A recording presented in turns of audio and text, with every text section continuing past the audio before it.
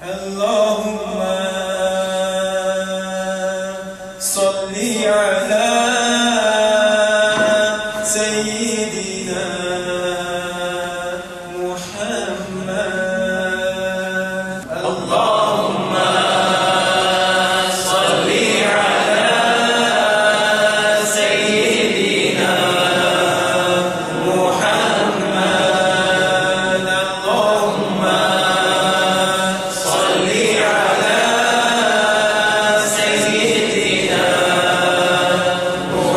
بسم الله والحمد لله والصلاة والسلام على رسول الله صلى الله على نبينا محمد وعلى آله وصحبه أجمعين برحمتك يا أرحم الراحمين. So inshallah today with the grace of Allah subhanahu wa ta'ala we return back to Seerah, and if you've been listening to my Seerah, I have finished the whole Meccan Seerah already, and we also started the Medinan period. And we are in the early stages of the Medinan period. We spoke about some of the early events that happened in Medina particularly. Today, inshallah, we're going to start with the battles. I mean, the battles are very, very important concept in Islam. And when you say the word jihad, the American satellites, you know, they're set on you. And often people run away from saying these words. Now, you never know the American satellites on top of Rouse Hill at the moment, because we said the magic word. You know, when I was growing up in England, back then the magic words were thank you, please, and sorry. But now the magic word's jihad.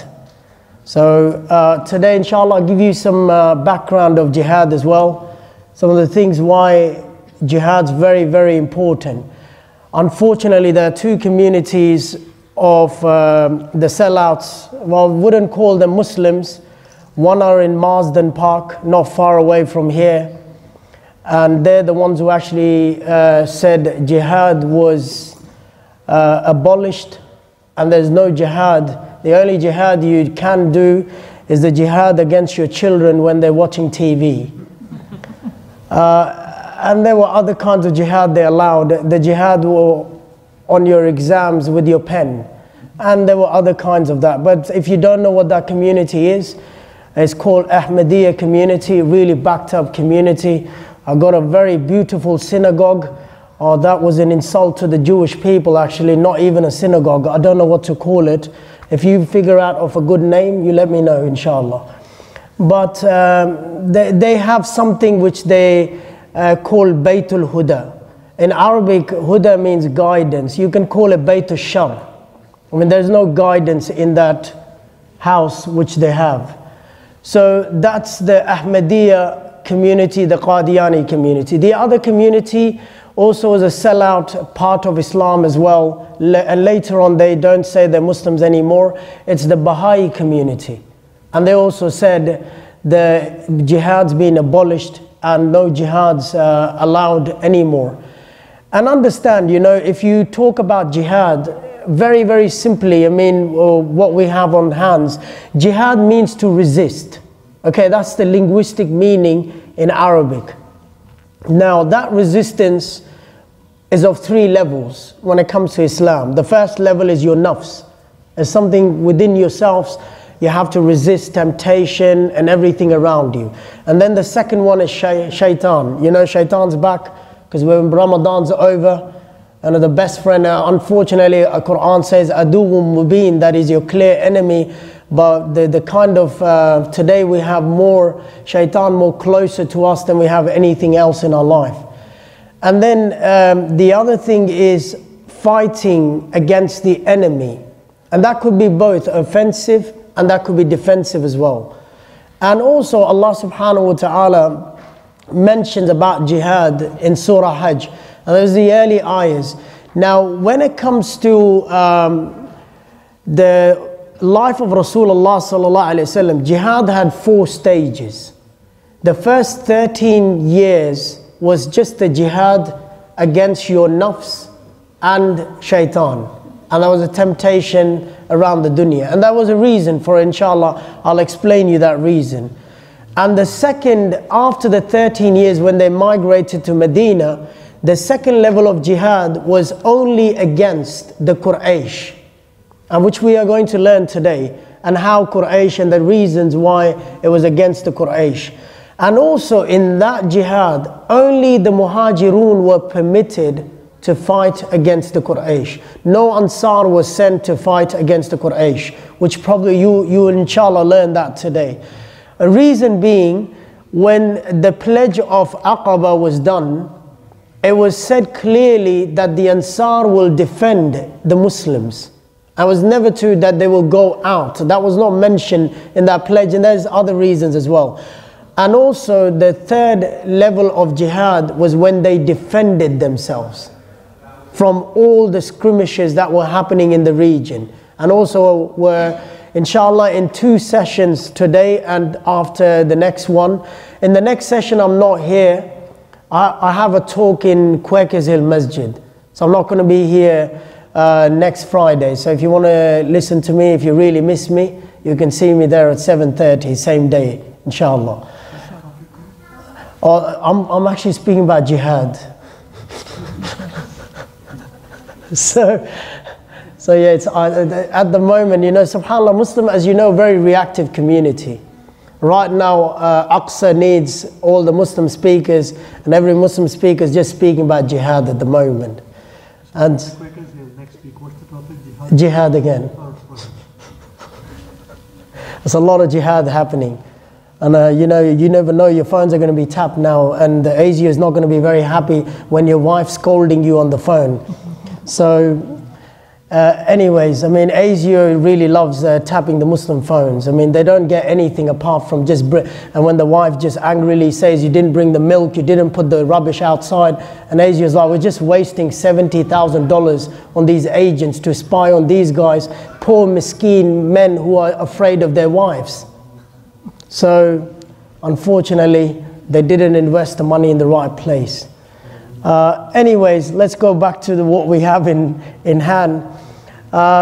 You know, I'll tell you one thing, and this is no exaggeration. I asked, if you know you're from the Pakistani community, you love chapati or roti, you know, whatever you want to call it. So I was asking the children, you know, amongst you, who do you think, whose dad is the most strongest? And one of the child said, my dad's the strongest. And I'm like, what? Well, what do you mean? I mean, can you explain? He said, my dad eats 8 chapatis. I'm like, mashallah, you know, now the strength is defined on chapatis. So if we gave your dad khubz, which is the Lebanese bread, he's probably going to eat the whole packet. So unfortunately, that's what the strength has come down to. So the strength of your dad is with the 8 chapatis. And poor thing, the wife has to cook 8 chapatis for making that father strong. But this is how we've come down to. If you really look at the Muslims, I mean, not picking on anyone, the Muslims that you see today, when they stand in the rows, it's their bellies that are in front of them. And then you have these Muslims, you know, do you think they're going to do any jihad? Our fathers, the fathers cannot even do jihad against the children to tell them what to watch and what not to watch. They can't even do that jihad today. So let alone they're going to save anyone. But very quickly, now Islam gives some rules of engagement. And Malik's Mu'atta, the Hadith of Mu'atta actually mentions some of the rules as well. And there are other Hadith as well. I've actually collected about 10 over here. And I'll quickly explain you. And you know what's the irony? Now, if you know me well, I like to pick on the Western people a lot. And I do think, you know, Muslims are not allowed to defend their honor. That's the irony. Because if anyone fires a rocket from Gaza to save his family, he's a terrorist. And on the other end, if you've got IDF sending bombs upon bombs, they're just defending themselves. So that's the irony. Now let me tell you about one of the jihad that happened. And now you make it yourself if that was jihad or not. In 1773, America went on war with the British company. Do you know what was the reason for that? Anyone knows the reason? Because the British raised the taxes for the price of tea. That's documented. It's called the Tea Act. So they raised the price of tea, and America had every right to go and jihad. Why? Because the prices of tea was expensive. So they were fighting for their rights. If you think that's jihad and that's allowed, so I think, Muslims should be allowed to definitely defend themselves. That's the irony that we live in. The world that we live in today is completely warped. And so just very quickly, the rules of engagement. Islam is a religion which came with all the benefits that you can see. Number one, no child, no women, no elderly people should be harmed in war. Now, if you were to look at the Western jihad, what they're doing, the first thing they do is they harm the children. 70 plus children died in that 10-day skirmish that happened between the tyrants and the Muslims. 145 people died, elderly, families, women, children. And then you've got the second most important thing is when they go, they do not kill the cattle as well. If they see any cattle around, they do not kill, except for the ones they need for their food. They can only slaughter the animals if they need it for their food. Also, Muslims will not go uprooting the trees and the crops and not break or not uproot the trees which are fruit-bearing trees. They're not going to do that. Also, Muslims, when they fight, they're not going to strike on the face. And that's for the Pakistani fathers as well, and myself included. When you do hit your children, do not hit on the face. SubhanAllah, we grew up, and the fathers, that the only spot they loved was face. But face is something that we should not be striking on. This is something mentioned in the time of war, when you have to be the most attentive, that do not strike on war. The hadith says that humans are created in the image of Adam alayhi salam. The Christian says that you're created in the image of God. But that's not what we believe. We believe that we are created in the image of Adam alayhi salam, because that was the first human. So we're not allowed to strike on people's faces. When you attack, you do not strike on the face. And moving on, do not kill people in the monasteries, in the churches, in the synagogues, the ones who are sitting inside their places of worship. We cannot kill them. SubhanAllah, no, not to get started, if you were here yesterday, how did the conflict start? They went inside the masjid, started killing people. Islam gives a clear ruling that we do not kill anyone inside the places of worship. And do not destroy villages, towns, and do not destroy gardens and fields where crops are cultivated. Now, if you look at the other people, when the bombs are coming down, they are destroying, completely annihilating the towns, the buildings, the houses. And this is what Islam was never about. Islam actually gave guidelines to that as well. And one of the most important things for the younger people over here, do not ask for war. This is another thing which is mentioned, that do not seek war. And always pray for security and peace. But if the war is imposed on you, then do not run away. Now you have to fight. As a Muslim, you have to fight. And the last battle, which will happen just when everything is al-malhamatul kubra, the great battle which is going to happen. Did you know that 1/3 of the people will run away from the war? And the hadith says they'll be the worst of the people on the face of this earth, that they ran away from the battlefield. It's a major sin when the battle is engaged and it's ready, that you run away. And we're going to learn this. In Battle of Uhud, Abdullah ibn Ubay was the one who actually ran away with 1/3 of the army. He did not participate, just when the battle was engaged, because he said he's not going to fight. We're going to learn this, inshallah. And also, do not punish anyone by fire if you are victorious, because Allah is the one who will punish people by fire on the day of judgment. We're not allowed to punish anyone by fire as humans. If we were to give anyone a punishment, it cannot be fire. You cannot burn someone, because this is something only for Allah subhanahu wa ta'ala. the ayah of Quran in Surah Tahrim, when Allah subhanahu wa ta'ala says to all of us, me and you, Ya ayyuhal ladhina amanu, qu anfusakum wa ahlikum nara. That save your families and yourself from the fire. Because Allah is saying the fire is something that I will punish you on the day of judgment.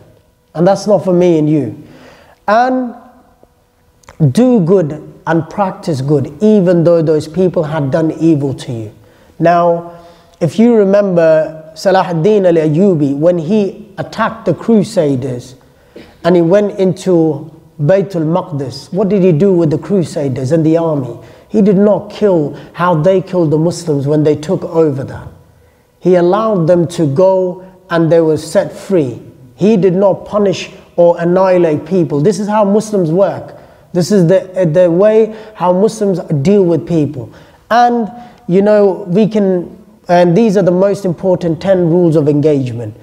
Now, very quickly, inshallah, understand jihad is something that we cannot run away from. Jihad will always be there. But now, in order to understand for the children that sit over here, jihad is not when some crazy ISIS or these people are calling people to come and fight. It doesn't work like this. Jihad has some rules. And it's done by the Amir, it's done by the Khalifa who calls upon it.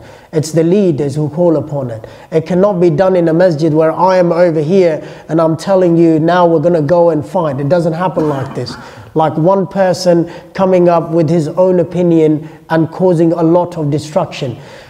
Every time, if you look at the history, whenever you see the history, and often, you know, brothers from another mother, which is our brothers who are the Shia brothers, and I call them brothers from another mother. Why? Because they always use these arguments that what happened in the past, that Muawiyah, when, understand, both were the leaders when they fought. Ali radiallahu anh fought with Muawiyah. There were 2 battles. The Sunni children, we don't know much about battles. We don't teach our children, because these are all political things, and if we start speaking about them, we're only going to make it hard for ourselves. There were battles that they fought. Between them, 25,000 Sahabas died. Between both the armies. But destruction that happened after the death of Usman is amazing. How Muslims fought against each other. And you know what? It carried on. And it carried on to the time of Hussein as well. When he went to stand against the army of Yazid, and what happened to him. And we know, radiallahu anhu, but what the brothers from another mother do not understand, they exaggerate the situation. Everything about them is exaggeration. You look at them, they only become Muslim for the first 10 days of Muharram. And they just get together and they're beating themselves, they're crying, and they're doing all these theatrics. And when you look at their practices, all exaggeration. Asking the imams for mercy, for food, for everything. You look at when they go to Iraq, they worship the graves and they do all these things. That's all exaggeration. And Islam is not that. Islam is something where we have to be in the middle. That we understand both sides. And understand, for me and for you, all of us, we need to know that Muawiyah is a Sahabi of Rasulullah sallallahu alaihi wasallam. And Ali radiallahu anh is also a Sahabi of Rasulullah sallallahu alaihi wasallam. And also the son-in-law of Rasulullah sallallahu alaihi wasallam. Also the cousin, but we understand Ali's position was right. But it doesn't mean Muawiyah, on the other hand, was evil. No, Muawiyah was a mujtahid. And he took a judgment based on his ijtihad, that he fought. And so if you know the hadith of mujtahid, if a mujtahid makes a mistake, what happens? He still gets 1 reward. But if he gets it right, he gets 2 rewards. So Muawiyah radiallahu anh, whatever he did, he acted not upon his impulse, upon his ijtihad, because he was a knowledgeable man. So inshallah, we'll put a bed to that matter, but moving on inshallah.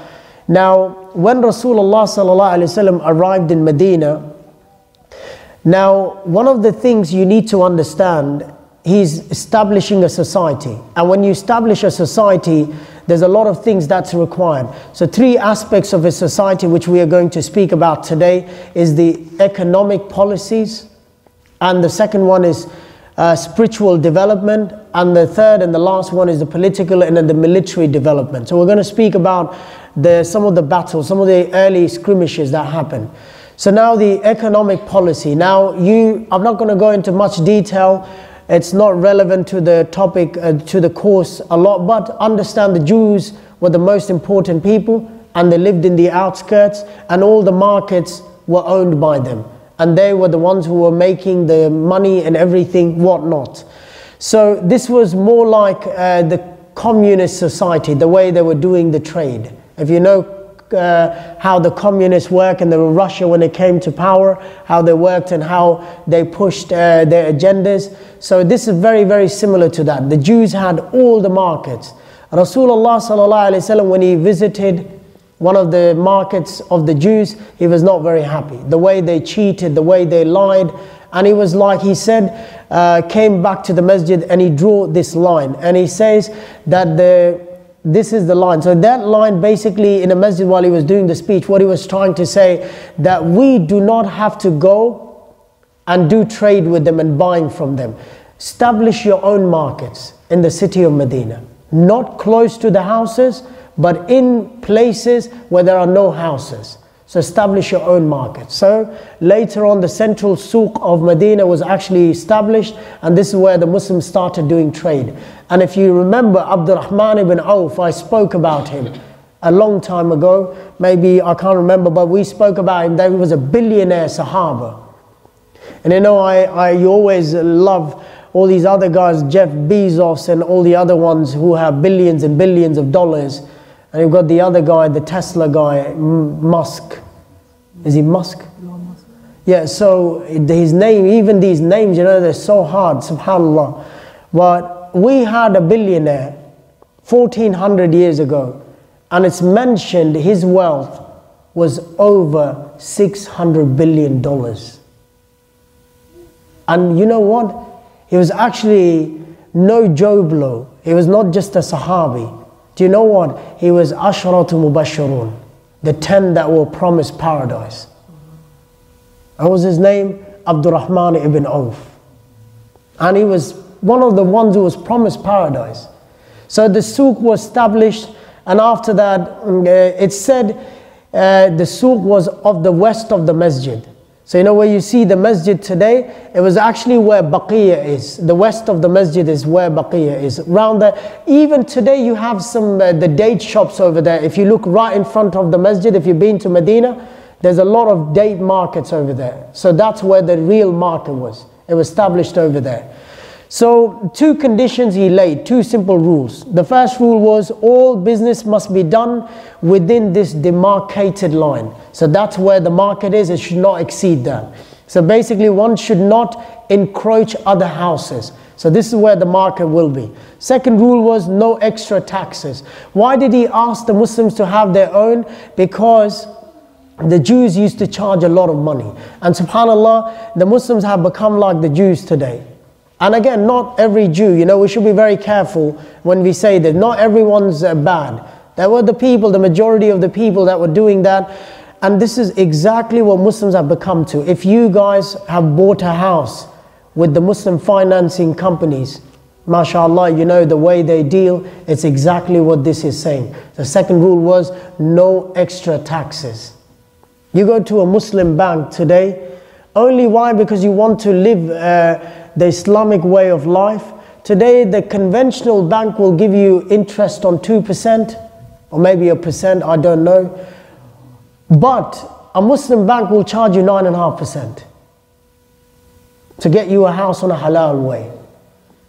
And this is what it is. And so unfortunately the practice has become like this. Now second point, spiritual practices. All the spiritual practices became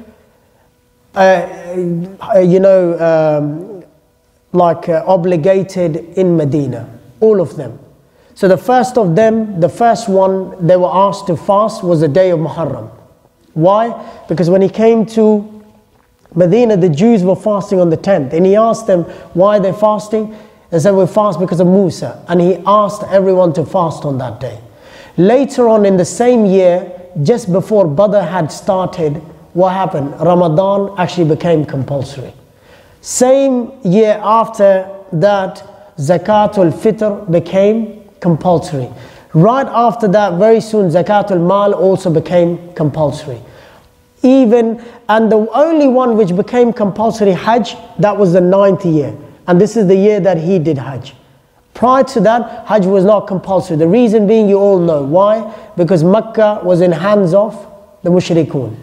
And it was very hard to do Hajj, so that's why it was not compulsory. So shortly but surely, everything is becoming compulsory. Also, Salah, the real numbers of Salah actually became compulsory after coming to Medina. Remember I told you, now let's check your memories now. How many raka'ah did they pray for every Salah?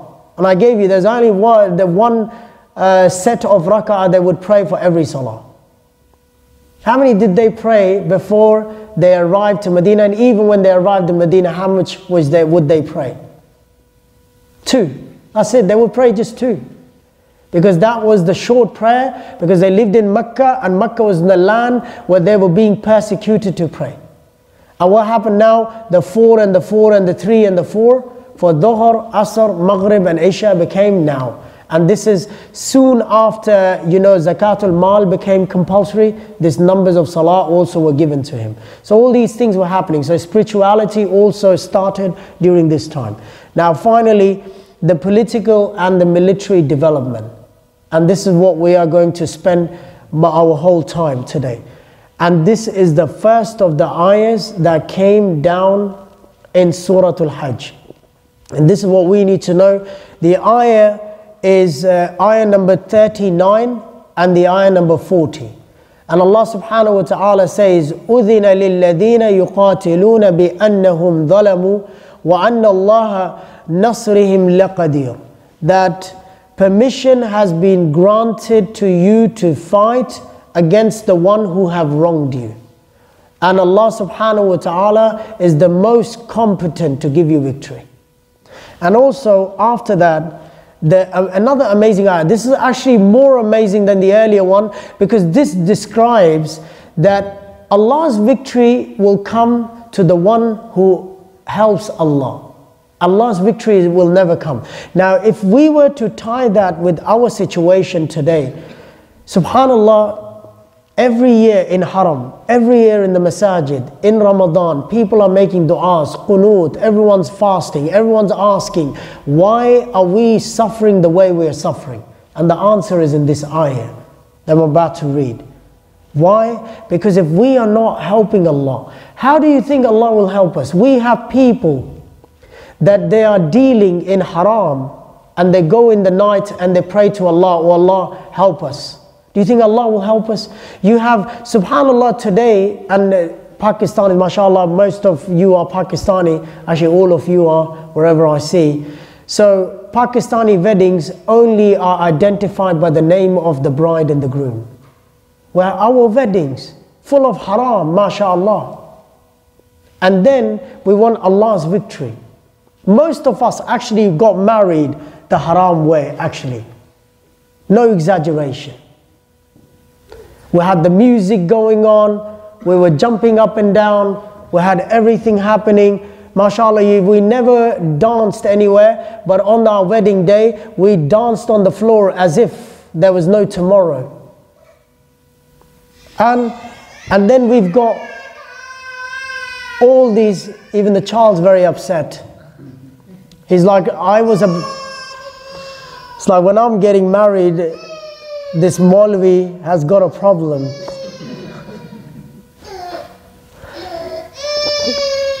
Don't worry, you can have dance on your wedding.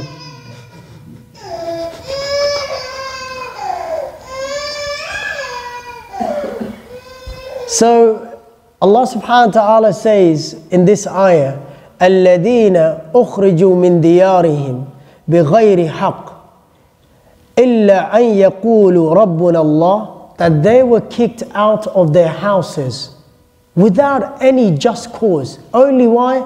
Because they said Allah is their Lord. And this is exactly what's happening to the Muslims today as well, if you really look at it. وَلَوْلَا دَفَعُ اللَّهِ بَعْدُهُمْ بِبَعْدٍ لهدمت سوامه وبيع الصلوات ومساجد يذكر الله فيه اسم الله كثيرا. That Allah subhanahu wa ta'ala is the one who's checking upon the people, and He is the one who is keeping an account of the people, and they are the ones who are only in their masajid, they're only saying the name of Allah subhanahu wa ta'ala, they're only mentioning the name of Allah, and you want to demolish these places. And you know what the real point is in there? This is the point that I was saying. وَلَا يَنْصُرَنَّ اللَّهَ مَنْ يَنْصُرُ. And in Arabic language, if you know the Arabic language well, when Allah uses the word lam with before any letter, it's called lam tawqeed. Allah says it will definitely happen. That's called lam tawqeed. So the ayah is saying, وَلَا يَنْصُرَنَّ اللَّهُ مَنْ يَنْصُرُ. That Allah will surely give you victory if you are working for the cause of Allah. Now, if we were doing everything what Allah destined me and you to do, Allah will definitely give me victory. Allah will definitely give you victory. But the way we are dealing with our lives, do you think the victory will come? I don't think so, the victory will come. And that's why we all have to change our ways. Now, just moving on very quickly, we want to speak about some of the things that were happening. Now, understand the society of Medina is made up of 3 people. And whenever a new state is made, it has a lot of, threats from outside. You remember when when we made our own state in 1947, we went on a war on the next year of that making of our country.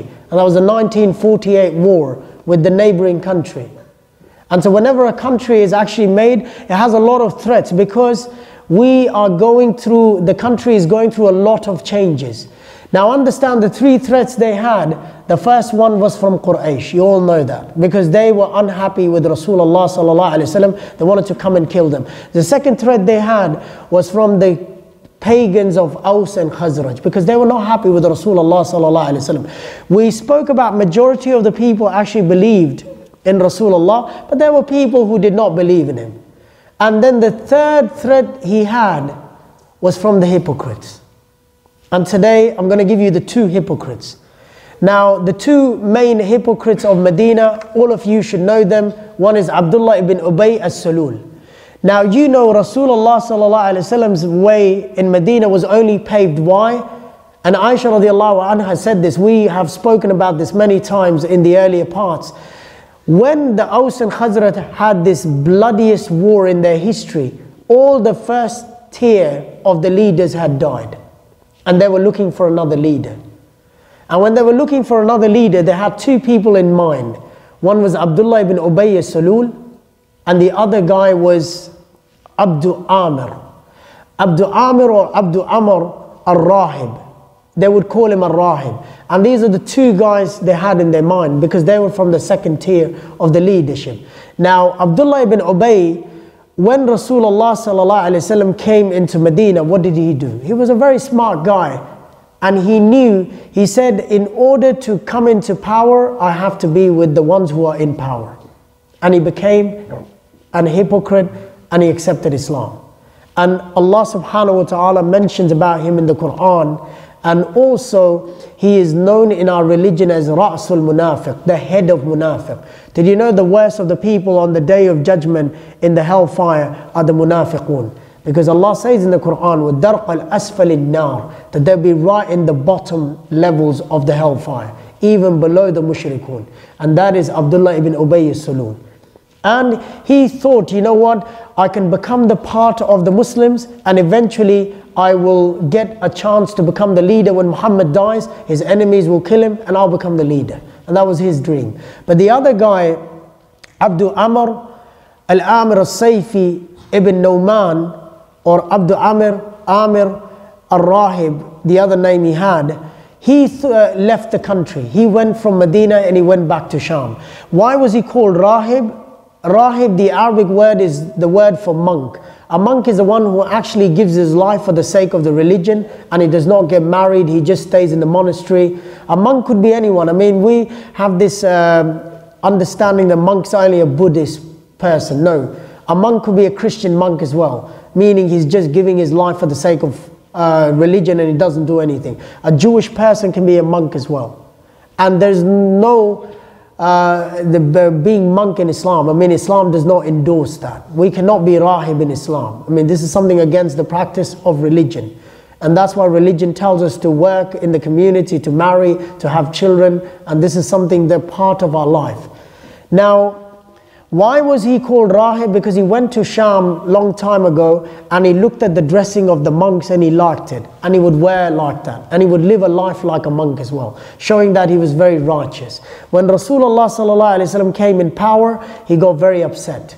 And he went and he left his every belonging, he took everything and he went back to Syria. And he was never shown after that.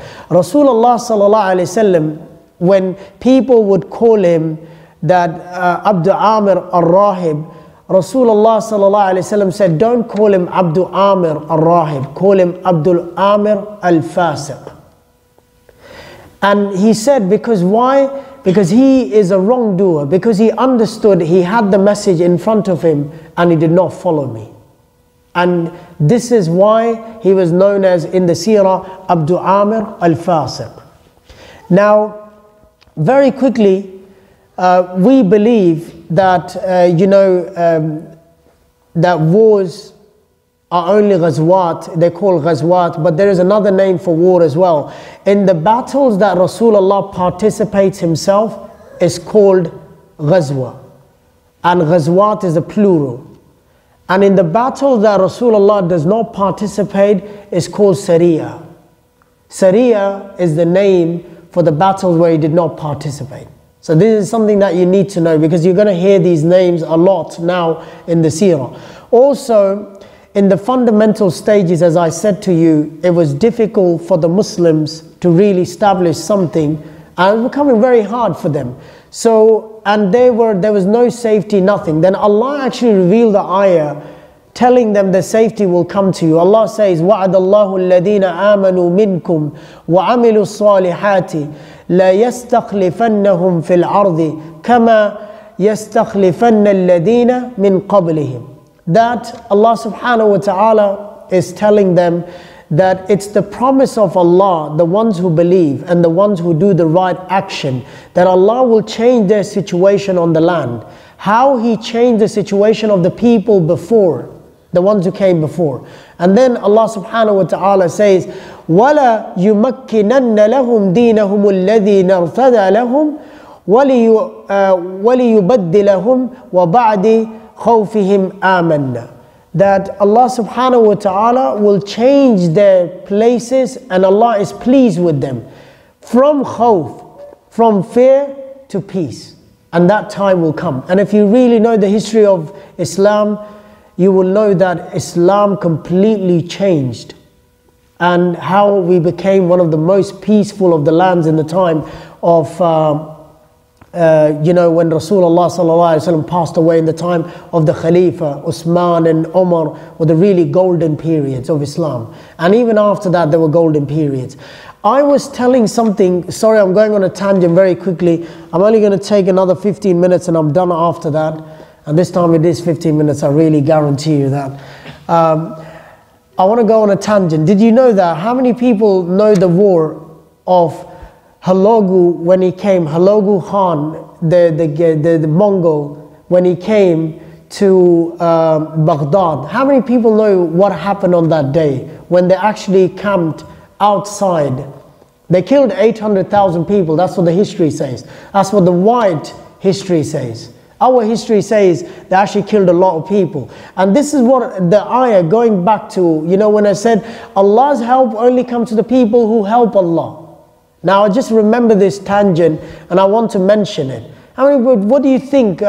Who knows the name of the Khalifa? It was an Abbasid Khalifa.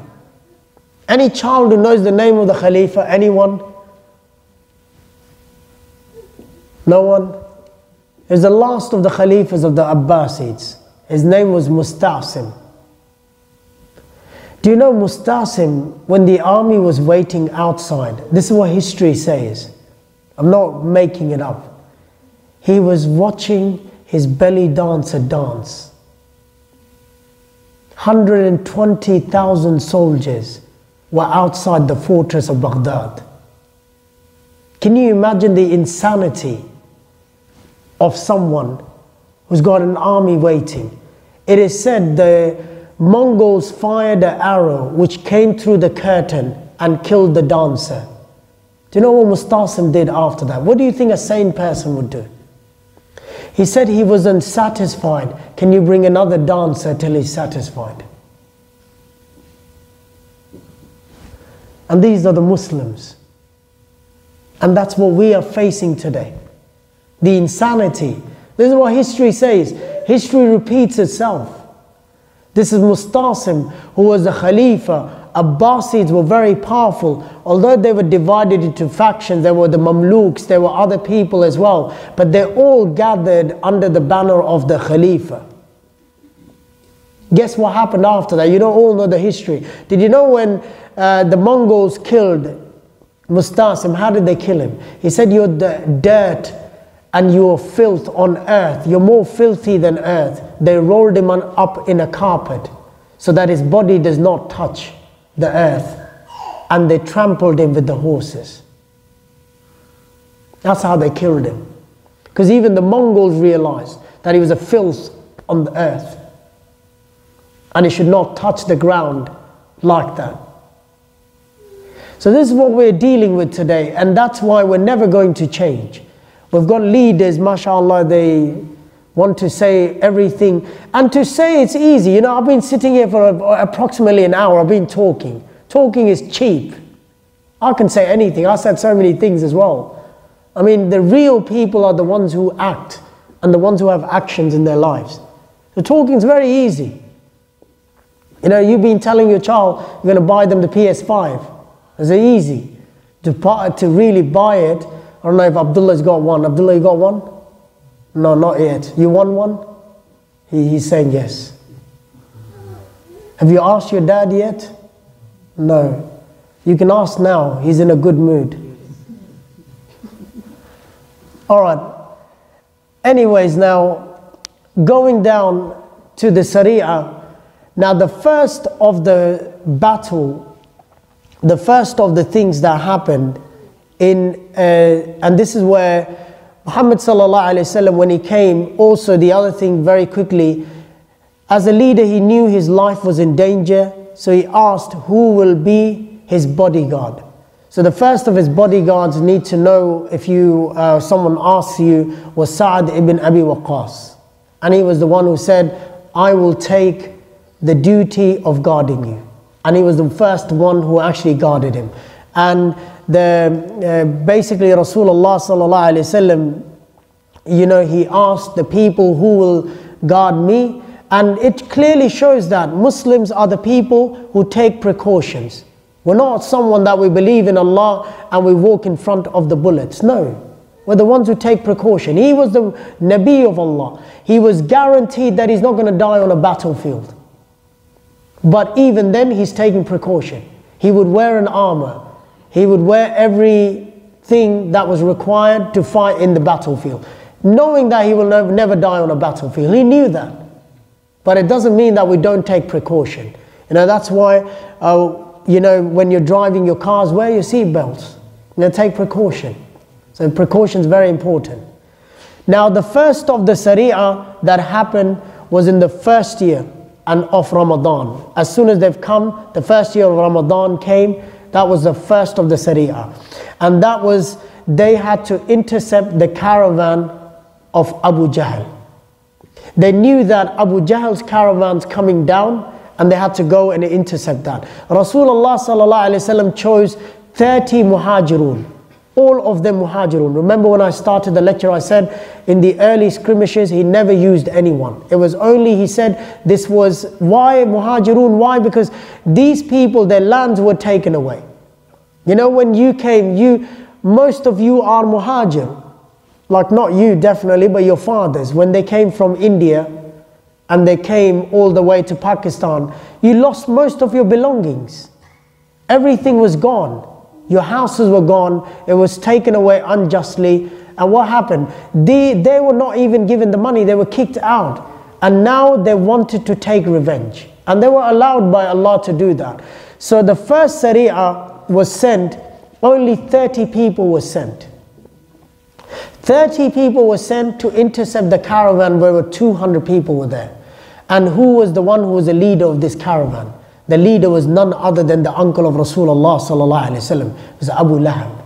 And he was coming down. Whose caravan was it? The enemy of Islam, Abu Jahl. And it was his caravan. Abu Lahab was the one who was actually bringing it. And it had a lot of, understand the traders of Mecca. If you know Surah Quraysh, رِحْلَةَ الشِّتَاءِ وَالسَّيْفِ. Allah actually made for them the journey. With the journey they would do it, safe journeys. They would go in the summer in north, and in winter they would go Yemen. And that's how they would do their trade, and they were very rich. That was their security. So in order to really damage them was to cut their lifeline. And Rasulullah knew where it would hurt. So if he would cut the trade route of Sham, they would not be able to do the trade that they were doing.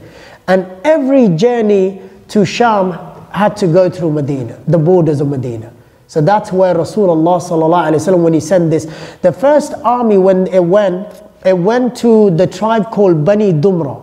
Bani Dumra was the area just about few kilometers away from Medina, and that's where they were coming from. When Bani Dumra found out that, and who was the first leader? Does anyone know who was the first leader of this army? This Sari'ah, sorry. Anyone wants to make a guess? Asadullahi wa Asadu Rasuli. Hamza was the leader made by Rasulullah for this army, and he was the one who actually went. Now two brothers are going to meet each other. Hamza is the brother of Abu Lahab. They have the same father. They have a different mother, because Abu Jahl, if you know my seerah if you followed it from the beginning, we spoke about Abu Talib, Abdul Muttalib had 3 wives. And from those 3 wives, he had these children. And Abu Lahab is also his child, and Hamza is also his child as well. So they go there, and Bani Dumra, when they find out there is a leader called Najd ibn Amr. Najd ibn Amr, when he finds out, he's actually very upset. And he says, if you fight on my land, then you have to fight me before you fight Quraysh. And now Hamza has to make a decision. Hamza, what he does, he decides to go back. So nothing happens. Abu Lahab takes the caravan back. It's not intercepted, and all is done. Now, it was the month of Ramadan, and the retreat happens. Now the second Sari'ah, and this is the first of the Sari'ah, sorry, the second of the Sari'ah, and this is in the month of Shawwal. And in the month of Shawwal, he finds out that Abu Sufyan is coming with a big caravan. And now he sends another cousin of his. And who is the cousin? Ubaydah ibn al-Harith. Ubaydah ibn al-Harith is the cousin of Rasulullah SAW, and he sends him to this Sari'ah.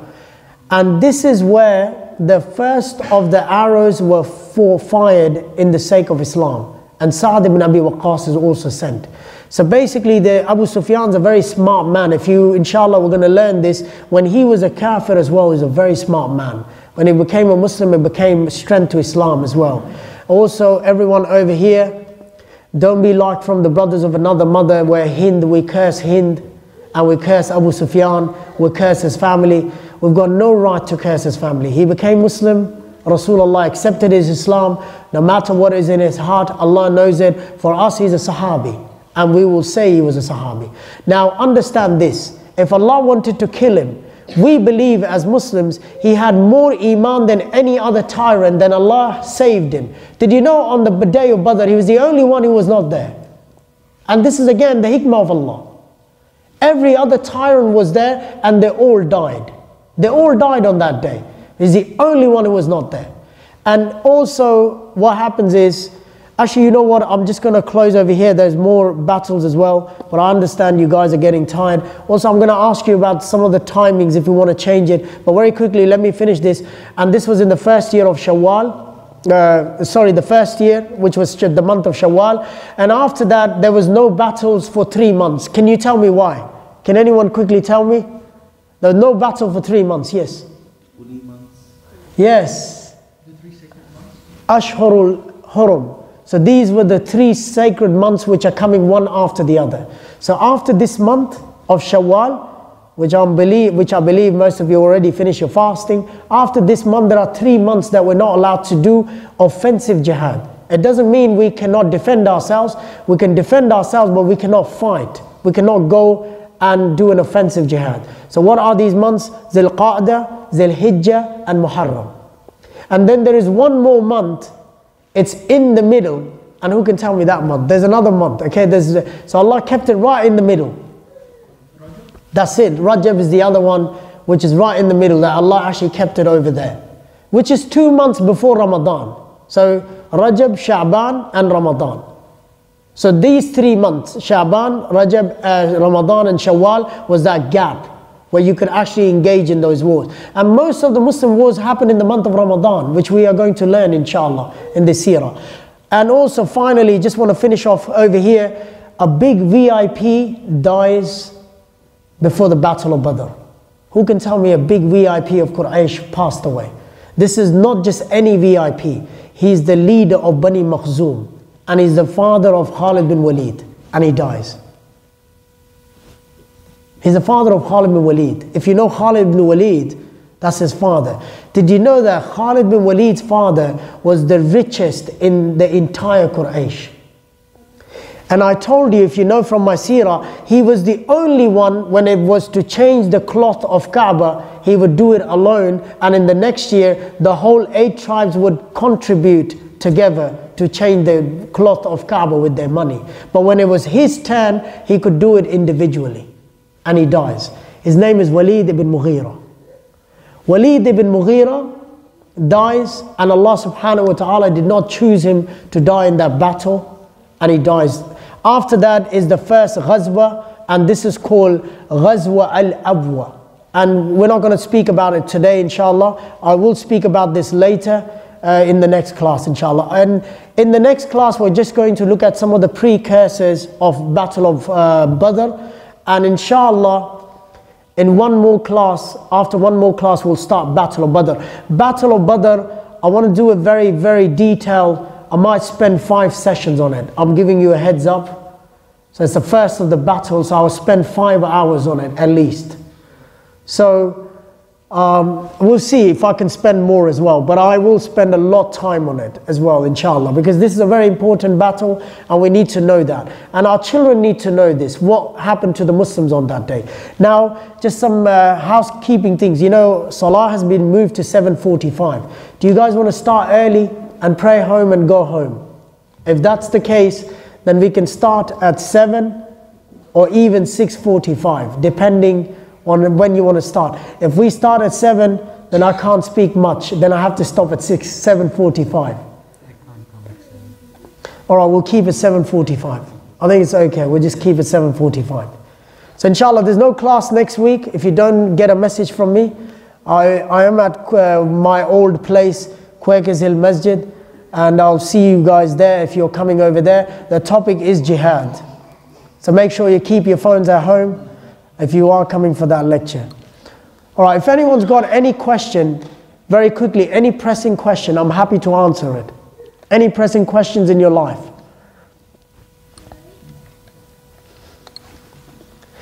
Actually, the other day, the brother actually asked me about 2 questions, and I only gave him a very quick answer, but I can actually deal with one of them now, and I can deal with one later. But if you've got any other question, I'm happy to answer that as well. Anyone's got a question?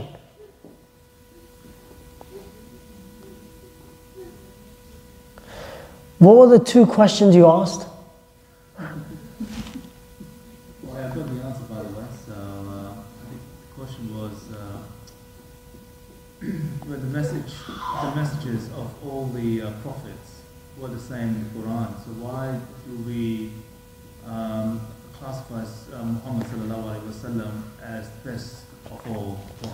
Okay, well, simple answer for that. Actually, it's mentioned. You know why people debate? It's because in Surah Baqarah, it mentions about all prophets having the same ranks towards the end.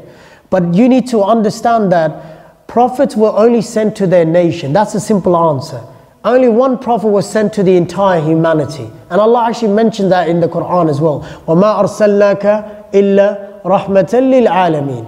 That we were the ones who actually, and also Allah subhanahu wa ta'ala mentions him Ra'ufur Rahim. That he's the one who's actually chosen to be the one, the mercy for the whole mankind. And there are many places where Allah speaks about being the leader of paradise and many other places.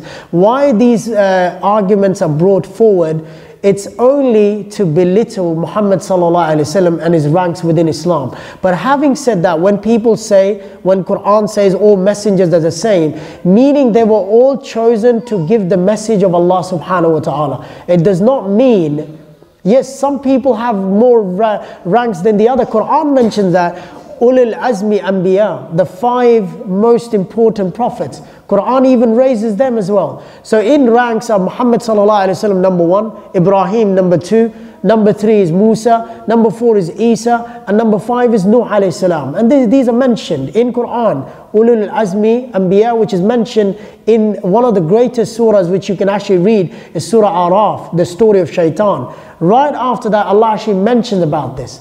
The miras, the contract that Allah actually took from the people, and in that is mentioned that that Allah took the contract for these 5 important messengers as well. And also Allah mentions that all the prophets took a contract, a covenant, to believe in the message of Muhammad SAW. And this is what Muhammad SAW said: if Isa will come, he's going to follow me. So Isa alayhi salam will follow Muhammad SAW. He will go to Hajj as well. He will pray 5 times a day. Even though he's a messenger, but he's going to follow Muhammad SAW. So anyone's got another question? That's just a simple answer. I mean, these are Orientalists, and I really don't, these are these Quraniyun, that they just love Quran and they want to discount Hadith. Unfortunately, we've got many in our own country, within our own ranks, and a very famous Pakistani, Muhammad Sheikh. He's a very famous guy, and he lives in Canada now, and he's from Karachi, from Pakistan, and he's known for debating, and he's a Quraniyun. He actually does not believe in Hadith. The other fitna that you have in the Pakistan, even Shaitan is actually shy of him. That's Javed Ghamdi. Even Shaitan says, I didn't know someone could be more evil than me. So that's Javed Ghamdi. And actually the funny thing is, he's got a following of over millions of people that follow him. That's the amazing, that is the irony. He said you can even pray in, this is his fatwa, not my words. He said if you live in Western world, you don't have to pray Friday. That's his words. If you live in a Western country, don't have to pray Friday. And for Taraweeh, you can pray in front of the computer, that's fine. So next time, if you don't want to come, to the masjid feeling tired, just put the salah from Haram and pray behind it. You get the reward of praying with the Jama'ah. And these are the people, they're funny people. You've got many cases. And subhanAllah, our country is not safe from any kind of controversy. Like the Qadiani, the guy who came from South Asia. I mean, and if you really look at that land where he was promising paradise, he also has paradise. Did you know that? Rabwa. So if you buy, and to get a piece of grave in Rabwa is very expensive, because if you're buried over there, then you're buried in the paradise of the Qadianis. So, and Rabwa is actually in Pakistan. If you didn't know that, you can actually go and visit that place as well. Pakistan has the majority of the population now. Yeah, that place is in India. Even, all the 3 factions of Pakistan, the 3 main groups of Pakistan, the Deoband, India, and then you've got the Bareli also in India, and then you've got the Qadian. They're all these, you know, mashallah, they're from, I call them the brothers from another mother. Like they're all like always fighting against each other. Pakistan's got the two major groups, and if you've ever seen the Ramadan time transmission, you've got one clown, Amir Liaquat, as one clown, and they bring another 4 clowns. And you don't have to go take your children to circus. If your children understand Urdu, circus is in front of you. Enjoy 45 minutes of your life. Wallahi, when I am bored, I watch Amir Liaquat. Why? Because he gives me entertainment. That's entertainment for me. You know, rather than wasting your time watching something else, just watch this clown. And you've got, mashallah, a country, you know, I'm blessed, you know, I'm from that land, but the only thing which is missing in my blood that I wasn't born in that land. So I can't debate that. Allah chose me not to be born there, but the ones who are born over there, mashallah, you guys are holy. Muqaddas. You know, you call yourself Sharif. You're from the Shurafa that you were born in that land. But having said that, you know, there's many great scholars were born in that land as well. One of the greatest scholars, even the Arab believe he's a Mujaddid, Shah Waliullah al-Dahlawi. He was actually born in that land. That's one of the greatest scholars that you can actually read or learn. Even the Hanafis love him, even the Ahl al-Hadith love him, everyone loves him. There's one guy that no one actually challenges. Shah Waliullah al-Dahlawi, he was actually born in this land. So yeah, next time when you're bored, just watch Amir Liaquat. You know, he's got a lot of programs happening. Inshallah, we'll leave there. If anyone's got a question, I'm happy to answer. If not, we'll just bring it to a close, inshallah. Jazakumullah khair. He's following you on YouTube as well. Who, Amir Liaquat? Oh, then I have to close my channel now. If I've got that guy in my subscribers, then there is a problem. Subhanallah. This is in Pakistan, mashallah, you know, and I said this before as well, and you guys are like my family, and I speak my mind always when I come over here. It's like in Pakistan, if you speak with a British accent, mashallah, the biggest alim in the world. And if you speak with the Australian accent, you're the second kind of alim. If you speak with the American accent, then you're a mujaddid.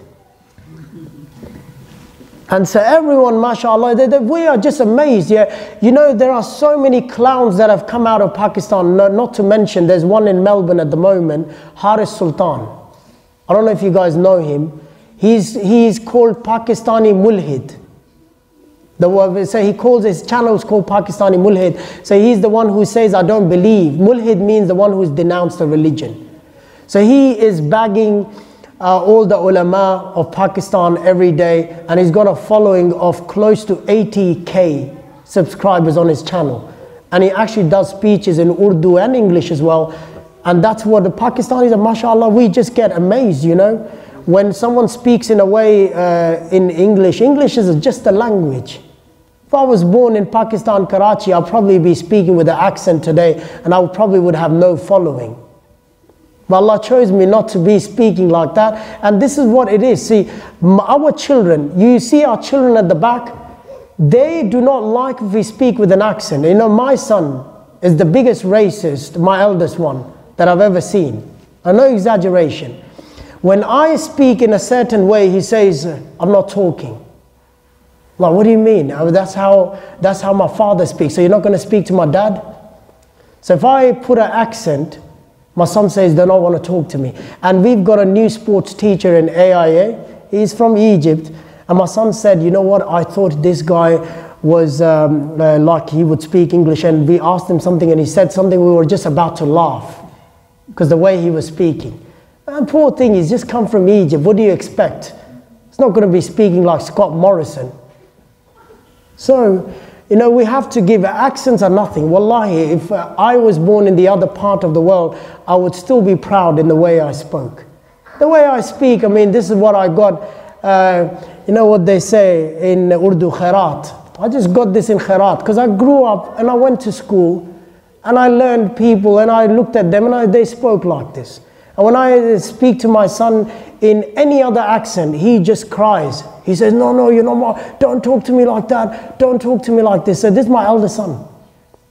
And so, but my all other children are very good. Like, they don't mind if I speak like any other accent. But I'm telling you, even our children are like that. They would make fun of us. So if we speak and say some words in a particular way, they make fun of us. Or you know what, Baba, you don't say it like that. You say it like this. It's like the children in the classroom today, no exaggeration. In the classroom, when the teacher makes a mistake of saying a particular word, you know, for example, I said this and the children are trying to correct me. You know, there's a word, you guys from Australia, you say yogurt. In the UK, you don't say yogurt, you say yogurt. The word is yogurt. So when I said it, and they're looking at me and they're like, no, no, you don't say it like that, it's yogurt. I'm like, yogurt in your house, but not my house. So yeah, there is some way, some words that we say differently to you guys. And so you're not going to teach me English. That was my first language. So I spoke it in a way. So I mean, there is no problem if someone speaks in a different way, it really doesn't matter. All right, inshallah, jazakumullahu khairan. Inshallah, next week we have no class, but if you want to follow me with your swords, then you can meet me at Quakers Hill. If not, we'll see you in a fortnight.